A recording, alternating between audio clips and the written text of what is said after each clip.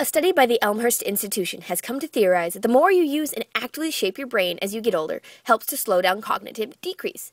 Consequently, it has been found that once you introduce the art of theater, the subject's cognitive abilities increase as well as their general psychological well-being and self-confidence. The research suggests that the more stimulation you offer your brain, the better it keeps up throughout the aging process. This institution has done several experiments with not only theater but the arts as well as another control group.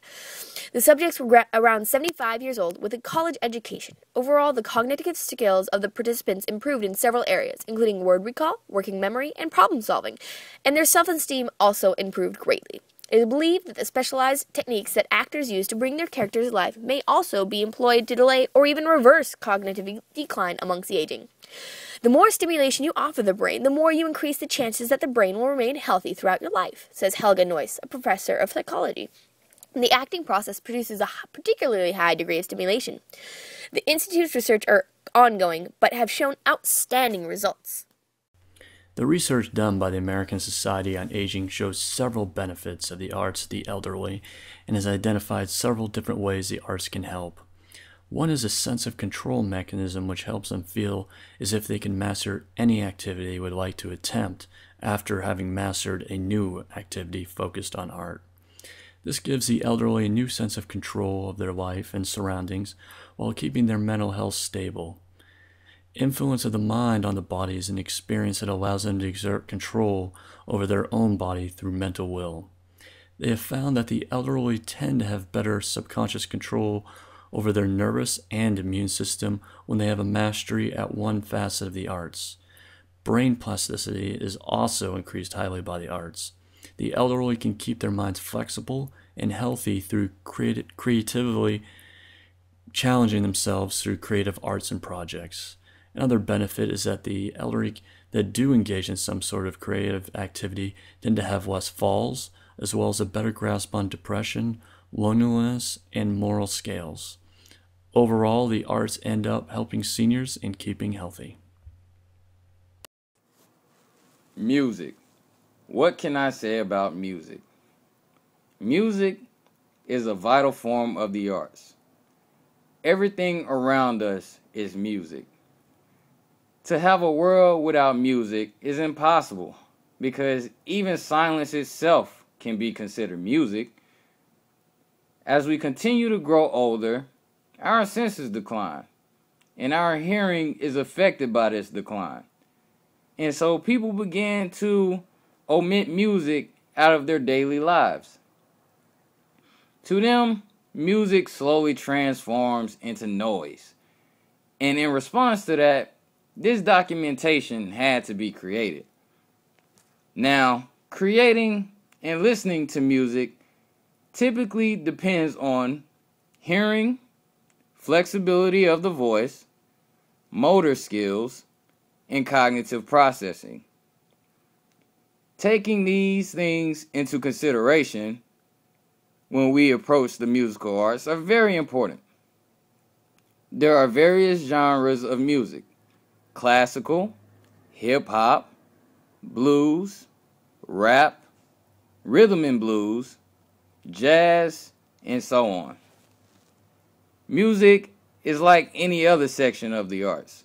When you are listening to a song, you are supposed to hear and feel the piece as if it was a poem or a short story. Every time I listen to music, I envision a ballroom dance or theatrical play. And I feel that if I can do these wonderful things, others should be able to participate too. It isn't just enough to listen to music. Picking up a trumpet or blowing into a harmonica can also give the exact same euphoria.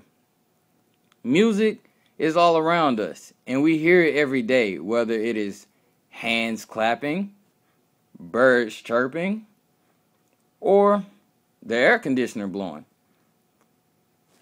I reviewed an article by the former coordinator of the Quest program of Chabot College in Hayward, California.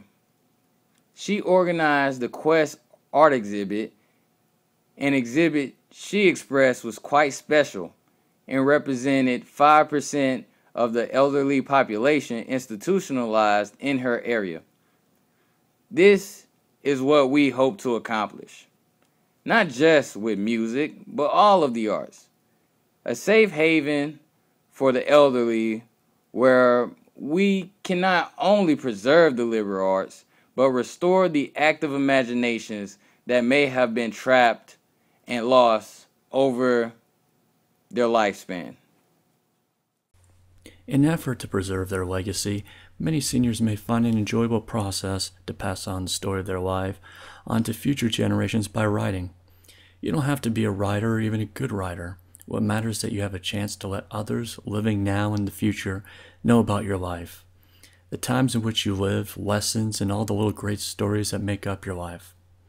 There are many resources out there to help seniors jumpstart their biography, and a particularly helpful book is one written by Lois Daniel entitled How to Write Your Own Life Story, a step-by-step guide for the non-professional writer.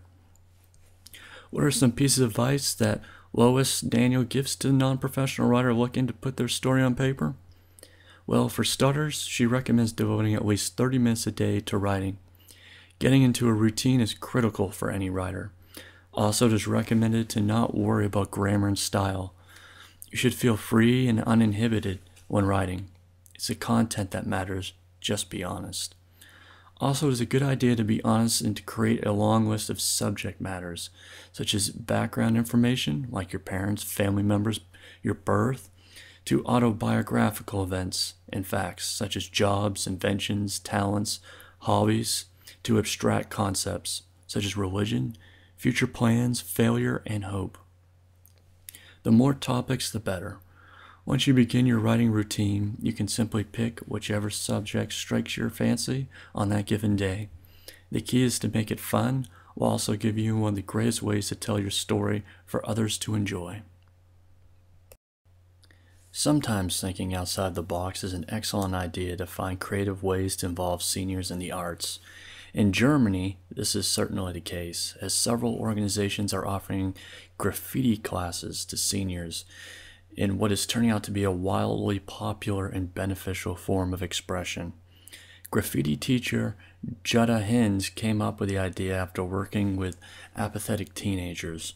She found that graffiti art was a great way to jumpstart their minds and their creative energy. She then decided to apply this concept to motivate seniors. At first, there were some hurdles, as some seniors saw graffiti as merely vandalism and public eyesores. However, with education and the emergence of talented and respected graffiti artists around the world, such as the famous Banksy, seniors started to warm up to the idea. Not only did the demand for graffiti classes spread throughout Germany with the help of media attention, but many seniors started to enjoy the art and all of its benefits. While the idea of graffiti classes for seniors may seem a little outlandish to some skeptics, Dr. Jennifer Anders, a research assistant at the Albertinen Hospital's geriatric clinic in Hamburg, Germany, stated that the stereotype of a lonely grandmother in a pink cardigan who only plays card games is outdated. Today's aging population came of age in a different time. They grew up with the Rolling Stones and some are ex-hippies. Graffiti has several benefits outside of artistic expression for seniors. Classes add a social element to the lives of seniors as they interact with teachers and fellow seniors. Also, a good deal of stretching and bending is involved with the art of graffiti, so seniors have the opportunity to get some good exercise. Additionally, graffiti is an activity that involves the usage of hand-eye coordination. And lastly, it gives a relatable task for seniors and younger generations to participate in, which may facilitate communication between the two groups. Overall, graffiti art has been a wonderful outside-the-box idea to get seniors involved with art, the community, and other groups, while also getting in some exercise. Pitfalls? Well, a few rogue seniors have used their newfound skills in non-sanctioned illegal areas, believe it or not. Whether you've always been an artist or never have tried to be one, it's never too late to continue, reinvent, or begin your journey into art. Let's look at 3 artists who used different approaches to make significant contributions in their later years. Giuseppe Verdi a masterful composer throughout his life, refused to slow down his production in the latter portion of his life. In fact, two of his most highly acclaimed operas, Falstaff and Otello, were written in his 70s. Verdi is praised for his enduring ability to stay true to his style and standards throughout the entirety of his life. Francisco José de Goya, much like Verdi, was a lifelong artist, but differed from him in one big way. Instead of continuing a style, he reinvented himself. Perhaps due to acquired deafness and a progressively cynical view of the world, Goya's work became darker. In a shift in style and subject matter, Goya created his acclaimed black paintings while in his 70s. These paintings, in fact, are viewed by many art historians as having been exceedingly progressive for his time. Goya, not content with complacency, added a final wrinkle to his own progression in what is supposedly his last creation, The Milkmaid of Bordeaux, which, as you can see, departs from his grim tone and actually shows a delicate, sensitive approach. The final artist is maybe not as well known as Verdi and Goya, but perhaps this has somewhat to do with the fact that he was not a lifelong artist. In fact, Giuseppe Tomasi de Lampedusa was not known as an artist when he was alive. His only masterpiece, The Leopard, was not published until after his death. Lampedusa did not begin writing until his mid-50s, when he began his work on The Leopard. During the latter years of his life, his novel was rejected by publishers, but after his death, his creation finally found a home and became the top-selling novel in Italian history. In fact, The Observer recently featured The Leopard in its list of the top 10 best historical novels. Lampedusa is a prime example of how someone does not need to have a long history in any role. That is never too late to try to make your mark on the world.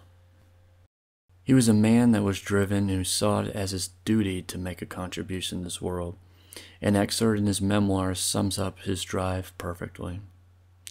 When one reaches the decline of life, it is imperative to try and gather together as many as possible of the sensations which have passed through our particular organism. Few can succeed in thus creating a masterpiece, but all should find it possible to preserve in some such way things which without this slight effort would be lost forever. To keep a diary or write down one's own memories at a certain age should be a duty state-imposed. Material thus accumulated would have inestimable value 3 or 4 generations. Many of the psychological and historical problems that assail humanity would be resolved. There are no memories, even those written by insignificant people, which do not include a social and geographic details of first-rate importance. Lampedusa's quotation adds an important aspect to why the arts are so beneficial to seniors. In addition to cognitive, psychological, and physical benefits, the arts allow seniors the opportunity to express their lives to others, and it's never too late to do so.